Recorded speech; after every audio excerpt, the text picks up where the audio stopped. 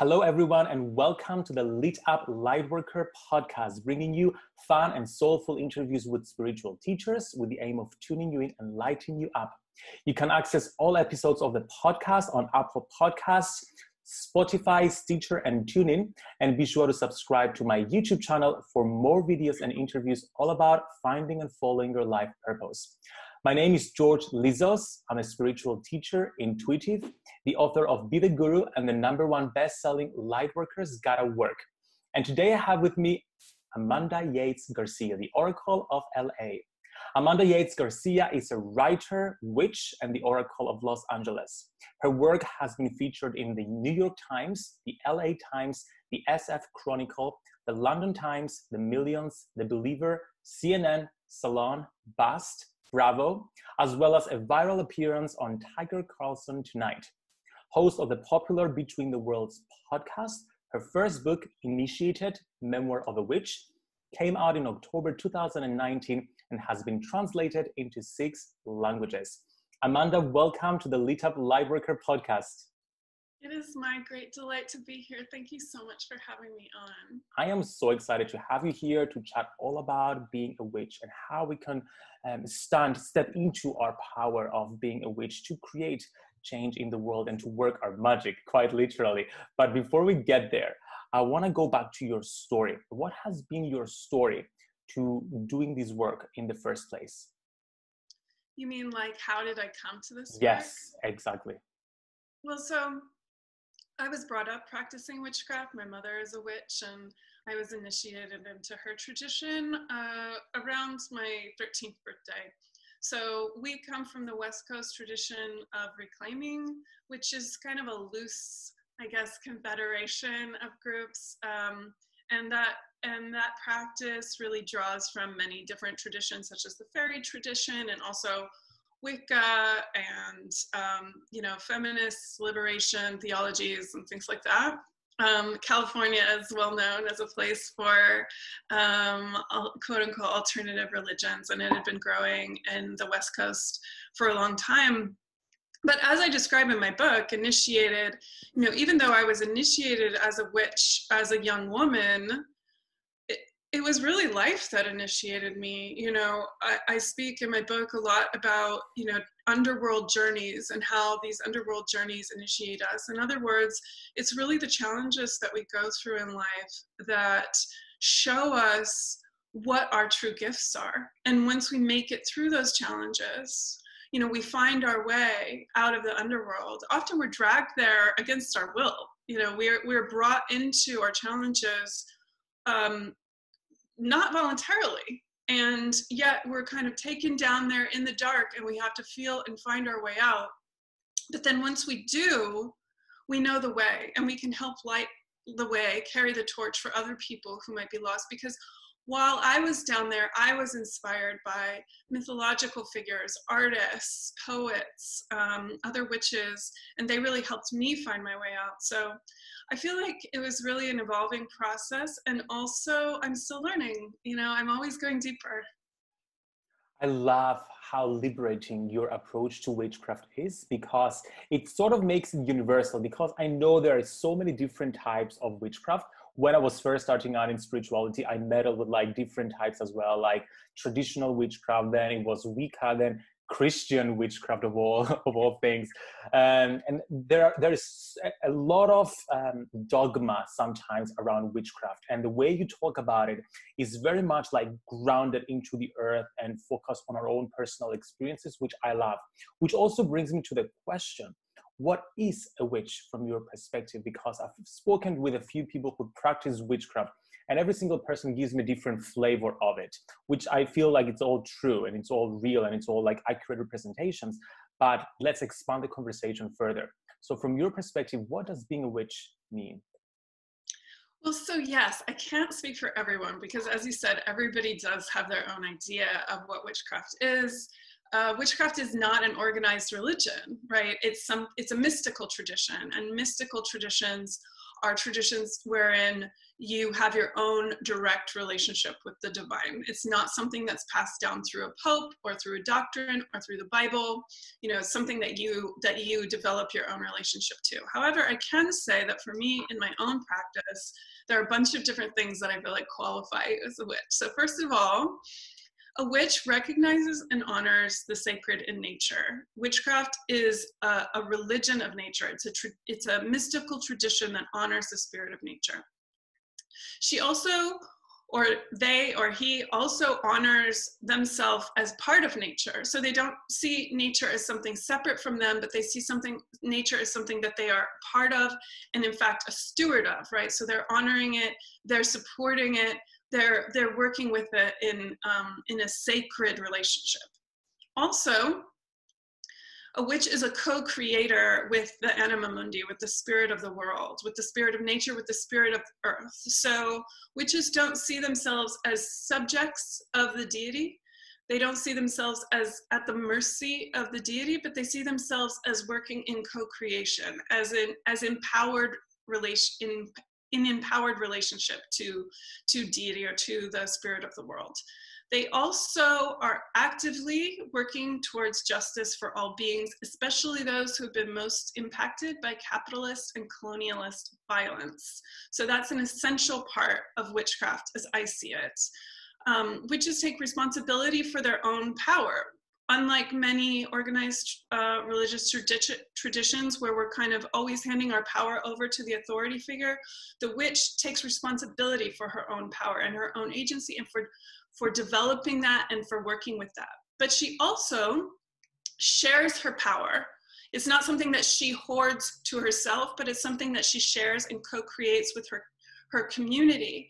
So she works in a way that is, well, there's a term for it called horizontal leadership, where we recognize that everybody is bringing their gifts, everybody is bringing their voice, and we really have to, if we're going to survive and thrive as beings on this planet, we really have to honor the voice of every single creature on this earth.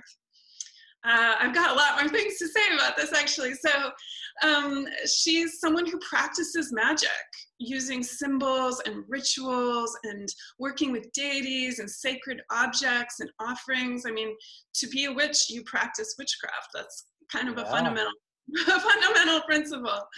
Witches also usually practice divination with runes or tarot or pendulums or other oracular methods. They have animal familiars, so they're connecting with the animal realms and the ancestral realms and other spirit realms.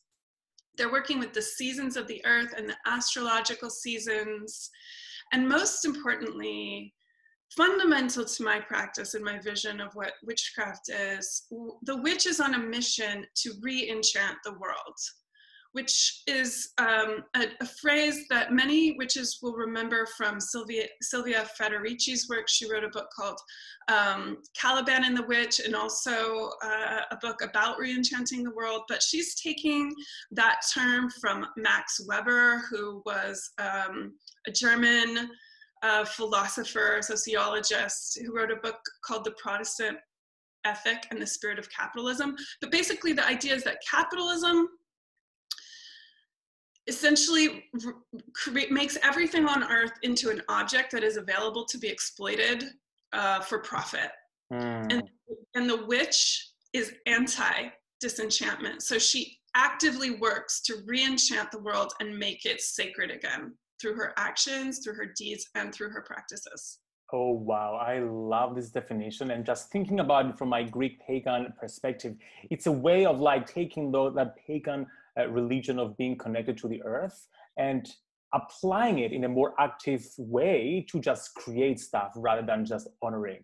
So it feels like they're kind of sisters, witchcraft and paganism in some way. I love that you touched on colonialism. My degree, my first degree was in geography. So I studied a lot about colonial and post-colonial geographies. And that's when the term cultural appropriation came into realization. And I first realized, oh my God, I've been doing that with like my new age practices. And that's when I realized how important it is to respect the different cultures and not to take things for granted, and also to the value of connection with the spirituality of my own land. Because right when I was having a transitioning point in my spirituality, I got called to connect with the goddess. And I got into the Celtic goddess temple in Glastonbury, and I had a chat with the priestess there. And although I was fascinated by the Celtic goddesses, I realized, you know what, I'm not a Celt. I'm a Greek Cypriot merman. Why would I mess with the Celtic gods and goddesses? Why not go with the Greek religion? And it was only when I got ordained as a Greek pagan priest, it felt like coming home, and it felt like letting go of a breath I hadn't known I've been holding in, because it just had this cord connected to that. So brings me to the question, do you feel that we should, or we could, or it would be nicer if we chose to practice witchcraft that's more connected to our own land and to the pagan tradition or the witchcraft tradition of our own land? Or is it okay if we combine different paths, or if we go with the path that feels right for us? Where do you stand on this, and how do we navigate this? That is such a great question. You know, actually my next book is about that. That's what I'm working on right now, because in fact, it's such a complicated issue. For instance, for me, I'm a 7th generation Californian. My family has been in California since before it became a state. However, I am not indigenous to this land. You know, in fact, my ancestors colonized this land and enacted violence upon the people who are the natural and traditional stewards of this land, the Tongva and the Chumash people, specifically in the area where I come from. And so the question is, how do people who come from colonizer traditions redevelop and reestablish a relationship with the land? Because you know, I'm probably not going to go back to live in the northern lands of my, you know, ancestral lineage. Like I lived in England for a while. I've lived in, you know, Scandinavia for a while, but, you know, I'm American. So I feel like what we're being called to do is really wrestle with this idea and create new traditions, which means that we really have to educate ourselves, and we have to create relationships that are honoring and respectful of the indigenous traditions of the lands on which we live. And excuse me, and do the work of figuring out what this new practice means. And like you, I also, you know, I came from traditions that absolutely culturally appropriate. I mean, reclaiming definitely culturally appropriates, because it's, you know, we grew up in a white supremacist colonialist culture, and we can't escape that we did that, you know, and how we formed our mind. But so we are obligated to do the work of figuring out what it means to not do that. And that's not going to be an easy task, but I think ultimately it's a very beautiful, pleasurable, and empowering one that will create the kind of world that we want to live in. Yes, I feel it's about educating ourselves and respecting and just asking the questions before engaging, essentially, and therefore creating new paths, as you're saying. Okay, so shifting gears a little bit about the purpose, the collective purpose of witches. Do witches have a collective purpose, or do different types of witches have a collective purpose? Where do you stand on this? Well, so again, as you were mentioning before, you know, there are many different kinds of witches. We don't all have a collective purpose that we all agree on. There are absolutely strong differences of opinion within the witchcraft community. Not all witches believe in a goddess, or even the idea that the divine exists. It's really the idea of something being divine, I think, is troubling, because it sets the divine aside from ordinary life. And I think most witches believe in an immanent rather than a transcendent deity, meaning that spirit, that magic, that the divine comes through the material world, through the earth. It's not something that's coming down from a cloud or exists in this other realm. It's here, it's with us now. And so I think the common collective purpose, as I said, or I would like to think that the common collective purpose of witchcraft is in standing up for the spirit of nature, standing up for and stewarding this planet, and bringing all we have to that, to really protect and defend her and do what we have to do to make sure that all beings on this planet thrive as they should, as is our birthright. Because we've abused the earth, we've claimed the earth, I remember my geography teacher used to tell me, George, it's not about saving planet Earth, it's about saving the human race, because the earth will just completely kick us out of the game if we keep abusing her. So yes, it's all about respecting her and just helping her thrive so she can help us thrive as well. Okay, let's talk about dismantling patriarchy, because that is a big topic around spirituality in general, but specifically around witches, because we all know about the witch huntings in the past. And whenever I talk with light workers or witches or spiritual seekers, many of them have these remembrance, these memories of their past lives where they've been burned at the stake, or they've been persecuted for working their magic and owning their beliefs. How do we start dismantling patriarchy? What can we do? What are some action steps that people listening right now can take to start contributing towards it? Yeah, so great question. I mean, there's two parts to this. First of all, there's internal work that needs to be done. And, as a witch, we might call that exorcisms, right? So many of us, we've all grown up under the system of patriarchy, and we've all internalized that and uphold it to a certain degree because we're blind to the ways in which it affects us. And so we need to cast that out from within ourselves, which requires internal work of various kinds, whether it be ritual or therapy or body work or educating ourselves, reading widely. There's a lot of work to be done inside.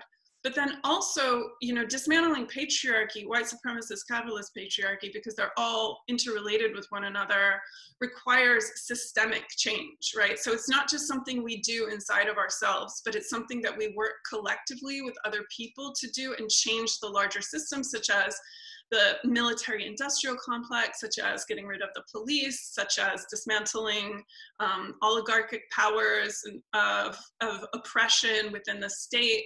So, that work maybe is not as sexy as sitting at your altar and lighting candles, but it's absolutely as required. Like, we need to be making those phone calls. We need to be on the protest lines. We need to be working together. So I also think it's important to educate ourselves on the philosophies and practice of people who do not come from white supremacist, colonialist, patriarchal cultures. So for instance, we collectively on this earth have been brutally robbed of the immense wisdom, for instance, of indigenous cultures and philosophies, which have a completely different relationship to nature, to sexuality, to spirituality, to power and authority. And, essentially the white supremacist capitalist patriarchy has tried to eradicate those other visions from the earth. And we all need to go and learn about them from people who are part of those cultures, and learn that there are other alternative ways of being. And then we have to come back and revise our own culture and redevelop these practices within ourselves, which again goes back to this idea of re-enchantment, because that's what re-enchantment is holding the world as sacred. Because what is sacred can't be destroyed, it can't be exploited. If Black lives are sacred, if water is sacred, if children are sacred, if you are sacred, if the mountains are sacred, then we cannot be exploited, we cannot destroy them, we cannot treat them with dishonor. And so basically the practice is about looking for ways to honor what is sacred in our life by all means necessary. Oh my goodness, I so love this message because it's so aligned with my book, Lightworkers Gotta Work. Like, it's not all about meditating and doing the spiritual work. It's getting that light that you've nurtured in your meditation practice and then getting into the real world and doing something about it, because so much of spirituality has become, oh, I'm shifting my vibration, therefore I'm shifting the vibration of the world. Well, you're shifting the vibration of your room and a little bit of the world. But unless you take physical action, you can't change this physical world. So thank you for bringing this up. Now, yes. Well, exactly as you're saying, like the reason that we do meditation is so that we don't lose our mind, and so that we can come back and then go and do the work in the world, right? Like we're doing it so that we can do that work in the world. Exactly. Rather than just spiritually bypassing and just ignoring the physical work and just meditating. Because in meditation, in spiritual work, in like spells, we receive guidance, and then unless we take that guidance and express it in physical form, then we're doing a disservice to the guidance and to our own meditation practice or spiritual work practice. Well, you know what's interesting about that is that in the tarot, the priestess card, the high priestess card, which is major arcana 2, is paired with the justice card. They're in constant constellation with one another. So yes, as a high priestess, you receive the messages from spirit and you do the meditations and you present the offerings. But if you're not doing it in the name of justice, then you're not doing what needs to be done. They're in relationship with one another. We have to take action in the world for justice. I love it. I didn't know this analogy with the tarot, but it's perfect actually. I love how it's like all these messages are subtly embedded into like spiritual tools.